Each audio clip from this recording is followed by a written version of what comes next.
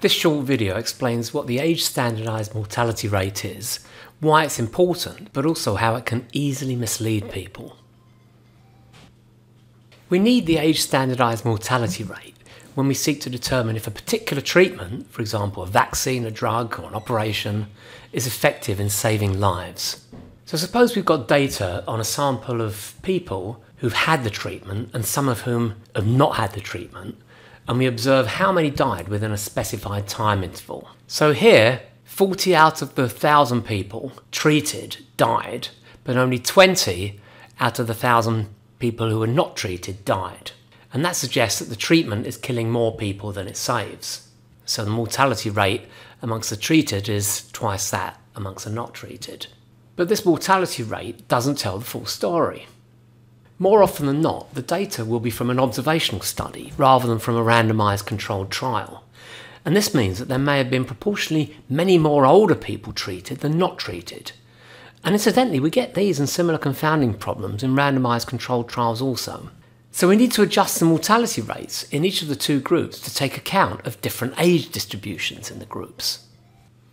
In fact, here's a real example using COVID case data from Public Health England in June 2021.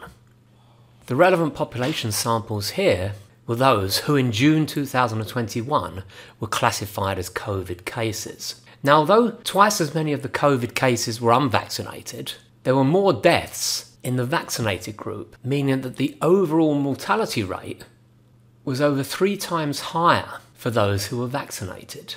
Many concluded from this that the vaccine was neither safe nor effective. But things look very different when we dig into the data. In the 50+ age category, which is where most deaths occur, we see that many more were vaccinated than unvaccinated. And the mortality rate is actually 4 times higher in the unvaccinated group. But even in the under 50 age category, where there were very few deaths and most people were unvaccinated, the mortality rate is again slightly higher in the unvaccinated group. So although in the aggregate data, the mortality rate among the vaccinated was over 3 times higher than the vaccinated, in each of the subcategories, the mortality rate was higher in the unvaccinated. Now people find this hard to believe and they think there's some trickery going on, but you can actually see that the numbers add up. That plus that is that, that plus that is that, that plus that is that, and that plus that is that. It's all explained by the fact that most of the older age group are vaccinated, whereas most of the younger group are not. And this is an example of Simpson's paradox. And there are other short videos I've made about this on the channel, which I encourage you to watch.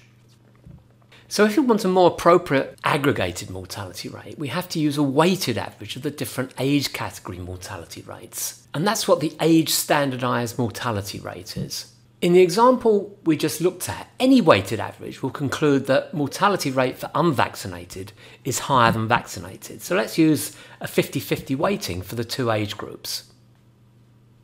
Then in the vaccinated, we multiply the 0.5, that's the 50% weighting, with the mortality rate of 10 in the under 50 group, add it to 0.5 times the mortality rate in the 50+ group to get 459. We do the same in the unvaccinated group and we get 1,952.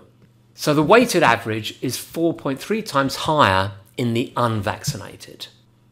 But the results are quite sensitive to the particular weights, and that's why we're supposed to use weights based on standard population size for that age category. And in England, approximately 64% of the population is less than 50, and so approximately 36% is 50+. And using those weightings, i.e. 0.64 and 0.36, we get the calculation for the vaccinated to be equal to age standardized mortality rate of 333, and for the unvaccinated, 1,409. So note that although the unvaccinated are still much higher, both of the rates are much lower with this particular weighting. So it's quite sensitive to the weighting. So the weightings are critical. Of course, in general, we may have more than 2 age categories for which data are collected. For example, they might be less than 10, 10 to 19, 20 to 29, etc. So suppose in general that there are n age categories, A1, which might be less than 10, A2, 10 to 19, etc., up to AN, which might be greater than 90. And let's suppose that the respective population proportions for these are P1, P2, up to Pn, so those are summed to 1s. Then the age standardized mortality rate of number of deaths per 100k is simply, again, that weighted formula, where Ti is the number of people of category A in the data set, and Di is the number of those of category AI in the data set who died.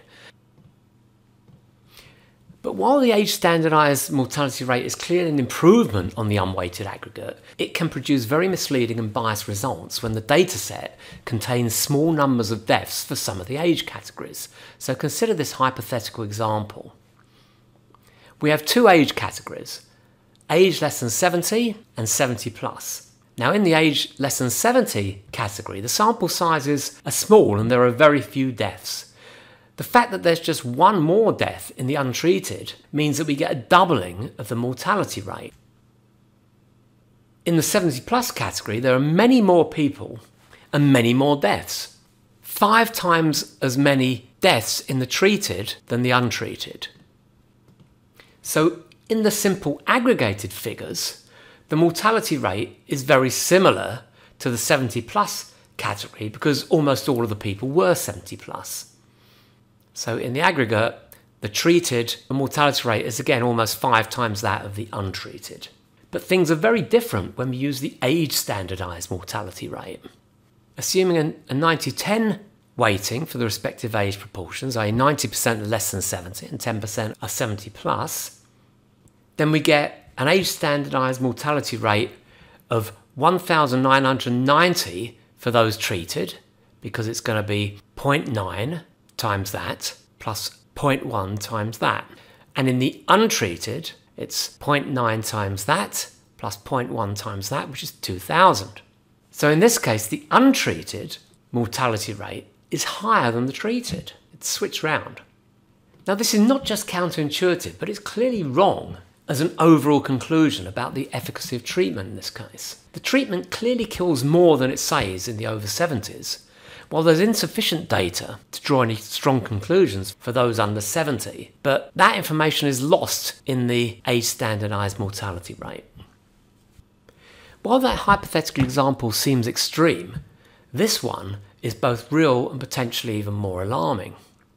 This is the actual cumulative Office for National Statistics data on non-COVID related deaths among the fully vaccinated and the unvaccinated in England up until July 2021. So up until that point, there were just over 23 million fully vaccinated by then, and just under 10 million, excluding children, who were completely unvaccinated. The mortality rate among the fully vaccinated is almost 6 times that of the unvaccinated. Yet the Office for National Statistics only reported the age standardized mortality rate, and for this, the unvaccinated is almost twice that, fully vaccinated. So completely different results. But there's a problem here. For a start, the Office for National Statistics doesn't provide the raw data for the different age categories. And so we've got no way to check the validity of these figures. But we do know the proportions used are based on population estimates of an old census, namely the 2011 census. So there are already problems with that, even if we had the raw data.